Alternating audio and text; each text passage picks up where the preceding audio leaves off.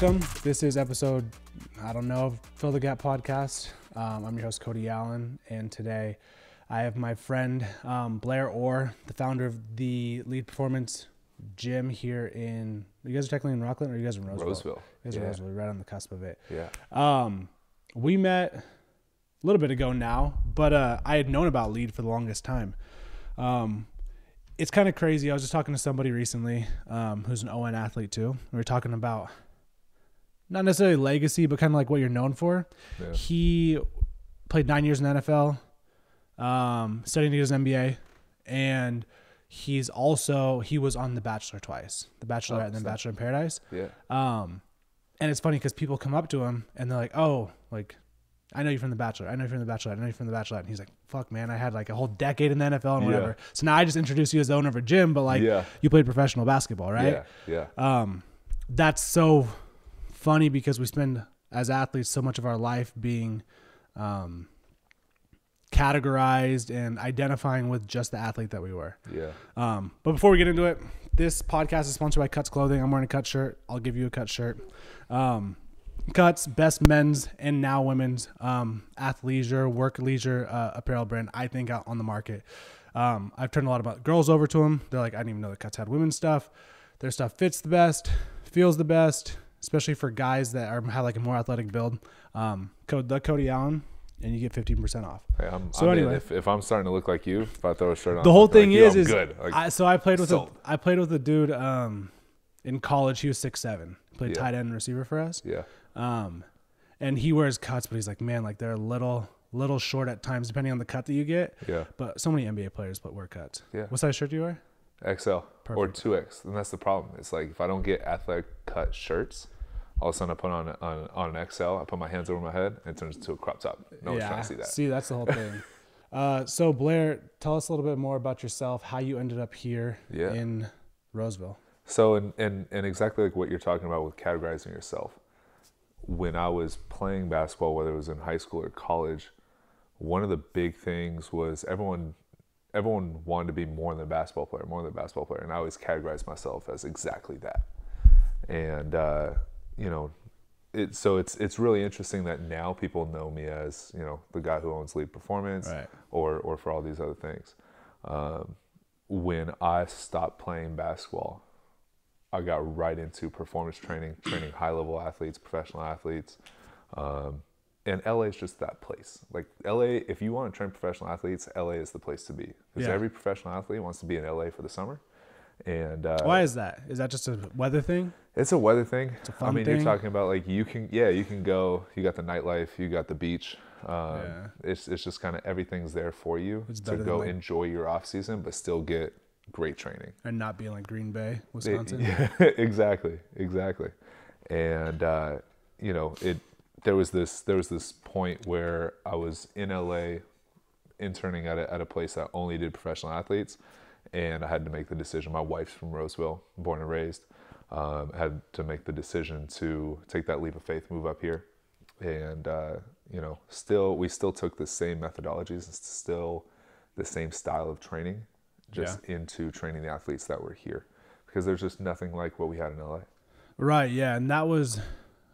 I'll touch on the LA thing and like what like sent you into training versus being a pro basketball player. But one of the first things is that we had a conversation. I talked to you. I knew you weren't fucking dumb, because I'm very like particular about my training, and then especially with referring people to trainer. People always come to me and like, "Hey, Cody, train me." I'm like, I'm not a credentialed trainer. I would never take money from training for somebody. I've trained myself, right? I don't even have. I have a coach now for the event that I'm running. But I get a lot of young athletes that come to me, right? Yeah. And that was why I sent Mahalis to you. Yeah. Remember? Yeah, because I was like, Blair, you know your stuff. Yeah. And so that was great. Obviously, Mahalis, good job. He got a scholarship. Yeah. Smart kid. I felt like he was always going to get one, but he got one and done. Yeah. So you saw a hole in the market, the business side of it. You saw a hole in the market, and you just saw how I personally believe, I'm not from like the Sacramento region, but I do think there's a lot of talent here. Oh, absolutely. I only know like the football side of it, but it's just good that there's an outlet for kids here that are maybe a little bit like the high school, like the junior high school age and range, because I've seen it for like the younger kids. I just feel like a lot of the high school kids are getting lost in the wash. Yeah. Not to say that strength coaches aren't good at the high school level, but I know that mine wasn't. Yeah. This is a million years ago now, but yeah. still, I think that's good that you found that. But you said that you made the decision to start that like you always knew that there was life after sports, and you went into that. But you were like you were a victim of like leagues getting shut down, right? Is that what kind of like pushed you into? I was in China when COVID broke out. So it's your fault. Yeah, right. Yeah. So I was in China and, you know, couldn't understand what was going on the news. So I had so many people from back home calling me, hey, you got to come home. When everything just got shut down, just 9-day difference, got out of there. And was your wife there too, or was she back here? I tried to get her over there. She didn't. She's like, no, I'm not going. Not doing it. And but when I came back, there was the same exact jokes. There's a lot of jokes about, oh, you brought COVID back. Oh yeah. Well, then I start like March comes around. You start looking at like where the cases were. Like the first 2 cases, LA and Sacramento. I'm like, I started thinking like, man, maybe I did. But yeah, so COVID was this really, really interesting opportunity where I was working at a gym that was just really small, intimate. We'd only worked with one athlete at a time. And so with COVID, it made sense to continue to train through that period of time. Coaches kind of get a bad rap as far as from their training programs, like kind of being stuck in the ice age. I mean, shit, my coach, was a little bit different. My football coach fucking ran the triple option. I played triple option quarterback. So we were like, this is back when everybody was starting to run the spread, and we were still running the triple option. So I get it from like a football standpoint, but I didn't know that it was like that with strength coaching. And it's hard because it's not incentivized financially. So if that's a big motivator for you, you go and you get another certification, you get continued education, you go and get a master's degree. Oftentimes in a lot of the different sectors of this business, you're not really getting that much more of a pay bump, right? Unless you go and you get a really high level certification and then you really implement it in a way that is serving, maybe at the college level. If it's really serving that population, you're bringing something new to the table, maybe. But a lot of times, if you look at the high school level, what's the incentive? You know, this coach is getting $4,000 as just for being a coach for the year, right? He's going to be a head coach. He's got all these other responsibilities. What's the incentive for going and continuing to educate yourself and pouring yourself into being a strength coach? So it's not, I don't think it's necessarily fair to point the finger at high school strength coaches. Right. But that's why I think that's a big reason of like why that stigma is out there. I mean, I've always heard and thought like teachers aren't paid enough, right? Yeah. You always hear that, but like we never talk about how like coaches aren't paid enough, right? Yeah. Because I mean, a lot of them, I mean, on the roster when I coached, we were all volunteers, right? Yeah. Which was kind of the standard. But then like now that you put it this way, like you think about paying teachers more so that they are higher qualified and can provide better education.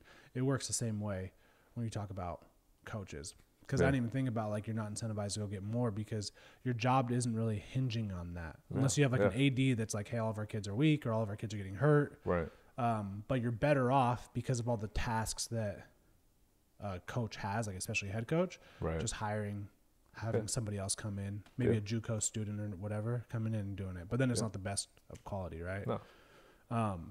I'm a huge advocate of, especially for like high school kids, like there is a stark difference between a high schooler that's on a good training program and one that is not. Like there are so many kids that kind of look out of shape and aren't really strong, and let alone not strong, but aren't powerful, because power is huge, at least in my sport. Yeah. Because you see these kids that put all these I squat 600 pounds. Like, no, you don't. Yeah. Run a 4.3. I've seen so many 4.3s now in high school. I was like, what the hell is going on? Like all these kids that are putting up these numbers, but then on the field, it's not there.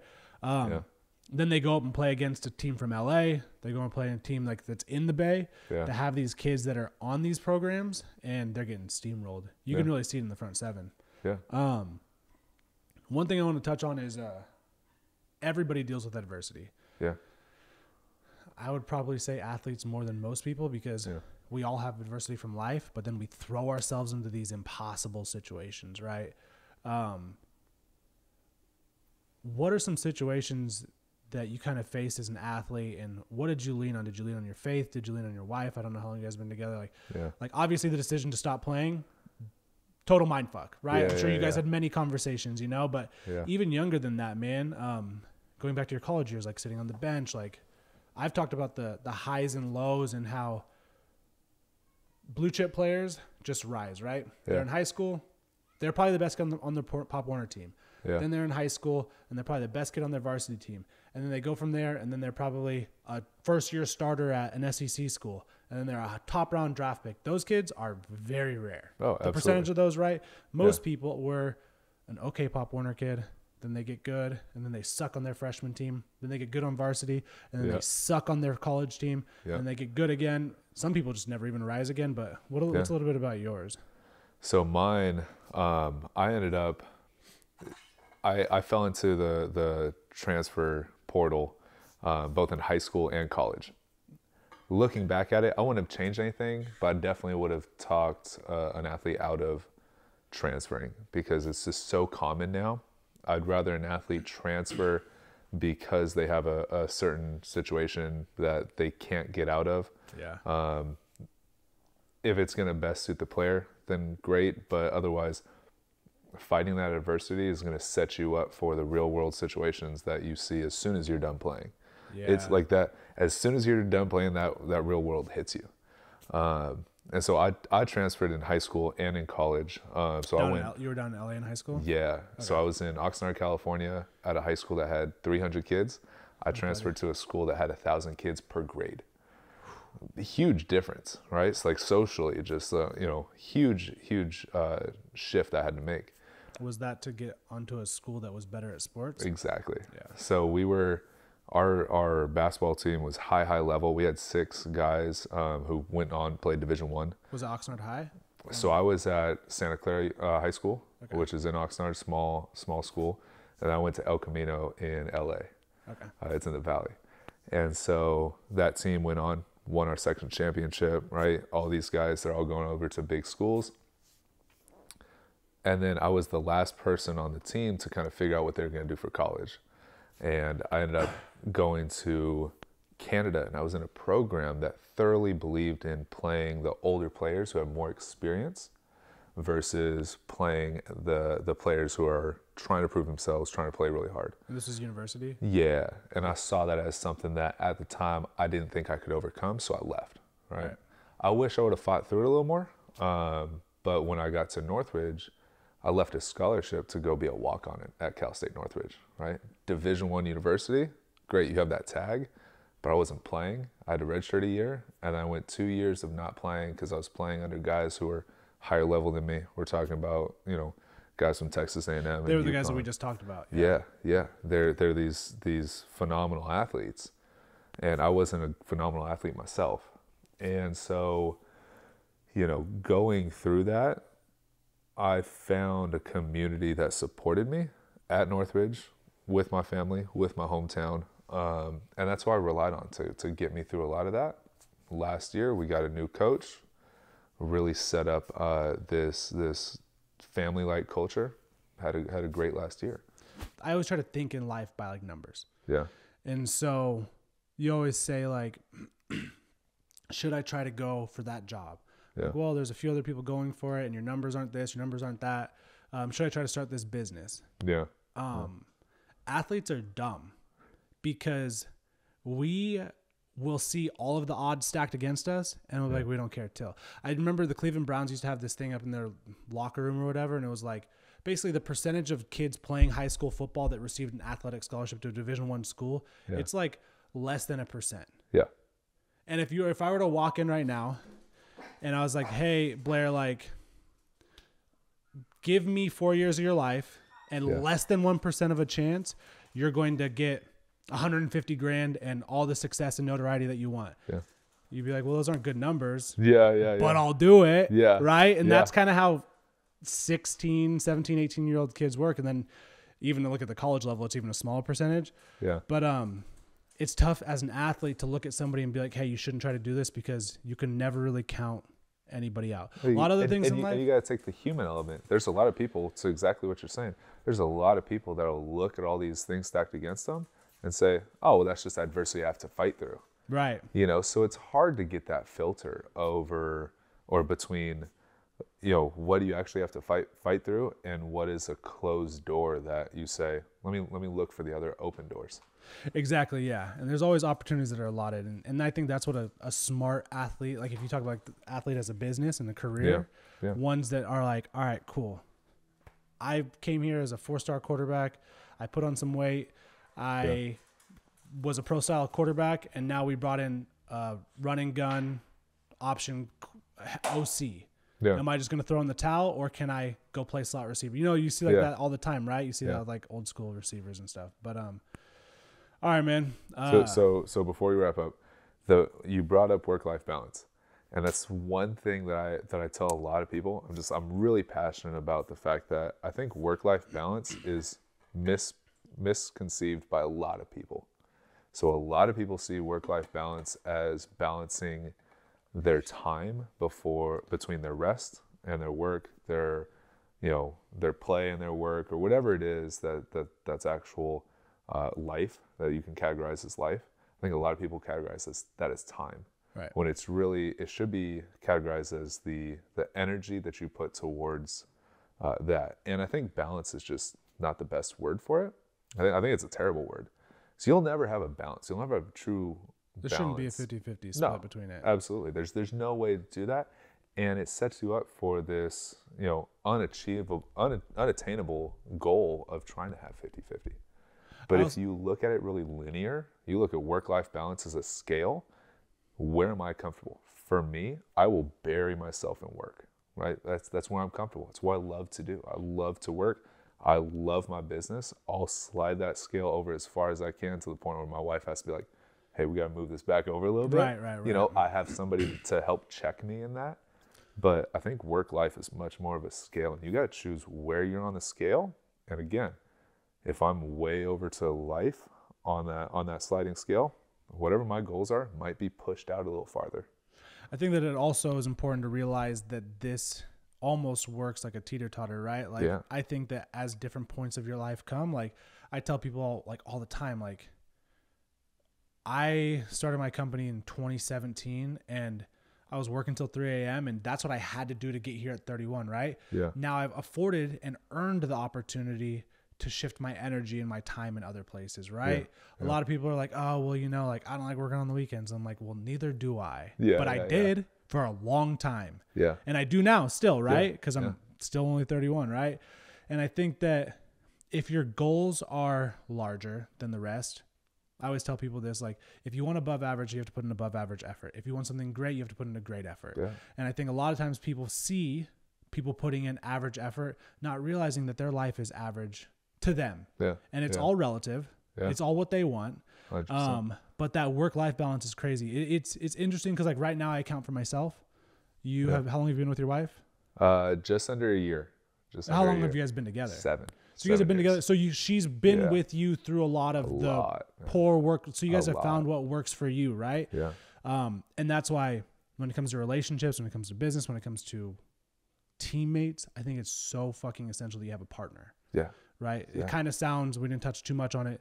Your wife is your partner. So she understood. Yeah. She's been there when you were upset, thinking about throwing in the towel in your career. She's been there when you're struggling, thinking about, oh shit, how am I going to keep the door? I'm taking a leap of faith. I'm going to start my own business. She's been there when she was dragging you up to Placer County away from LA, you know? She's been with me through almost quitting in college. Almost quit. Almost walked away. I made a risk assessment, pros and cons. It wasn't worth it at the time. I almost quit. She's been with me through almost quitting the business. And so it's vital. It's vital to have somebody right there with you to bounce all those ideas off of, all those emotions, everything.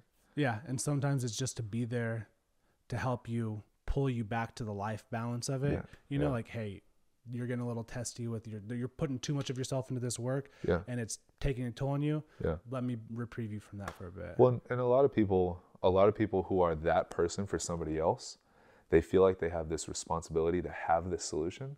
One of the biggest things I've learned in the last year, listening to people. Like, it goes so far. Sometimes sometimes that person just needs you to listen. They don't need an answer. It's not on you to solve all their problems. It's just, they got to get it out. They got to explain stuff to themselves. They got to say it out loud. They got to get through their feelings. They got to tell somebody. So just being there to listen for someone is huge. Yeah, I talked to my therapist about that. She said that was like a big thing in my relationship because I'm a solutions guy. Yeah. And my girlfriend, she was always like, she got a problem, I got an answer, easy. I'm like, here it is. And she's like, I don't want to hear an answer. I just want to tell you about something that I'm struggling with, right? But I think it works the same way with guys because we're like pretty poor at being like, hey, I need help or something's bothering me. Yeah. So all my boys, same thing. I'm like, I just want to listen to your shit. I'm not always going to be like, hey, you could do it, because I don't want you to feel like inferior anyway or whatever. But yeah, I think it's a big thing. Obviously, you can always tell me shit. Yeah. I may not have all the answers, but always listen. Tell us where we can find you, because we're about to cut out. Yeah, man. At Lead Performance on Instagram. That's our biggest outlet. Anyone can message that. It'll go to me or anybody on the team. Our website, Lead Athletic Performance. We have TikTok, Twitter, all the good stuff. And yeah, we try to be as much of a resource to anybody. Any questions, anything, whether you're in Lincoln, Roseville, or Rockland, or out of the area, we're here for you. I urge, if you are a parent or an athlete in the greater Sacramento area, contact them, get some advice, come out, train. All right, y'all. Thank you. Perfect.